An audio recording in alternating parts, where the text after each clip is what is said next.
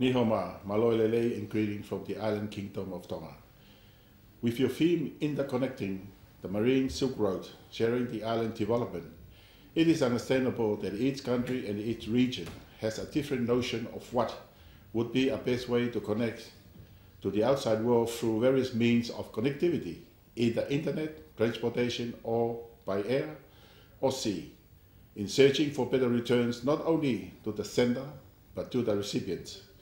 With the increasing pressure on resources from rising populations, it is all the more urgent for us now to seriously plan for a better way on how to do business using the available resources such as ICT.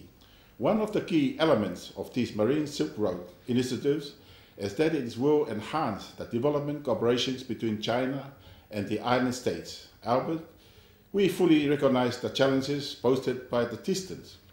With the efforts to grow the economy of the region and Tonga in particular, we have no doubt that the Interconnecting the Marine Silk Road will certainly provide the right catalyst to support the Look East policy established by His late Majesty King Taupahautupo IV in his endeavor to connect with Asia region as new partners in development. Recently, the government has approved the visa-free entry from China to Tonga and given the millions of tourists from mainland traveling around the world the new platform for tourism exchange, no doubt, will create the economic and social benefits to the regions, Tonga in particular. The upgrade of our infrastructure, especially the wharf and airport, has made us have the confidence. Ships and planes carrying thousands of passengers across the ocean and air will dock and land in Tonga, bringing in more benefits to the country. I am confident that the adoption of this new platform not only enhances the visibility of China in the regions, it will strengthen the partnership and cooperation between China and the region.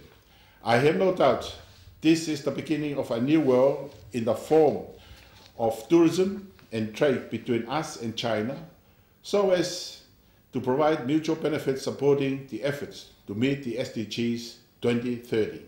Ladies and gentlemen, let me express our wholehearted support for this far-reaching initiative and China's leaderships in the global movement towards building a better world for all. Malo abito, sheshe.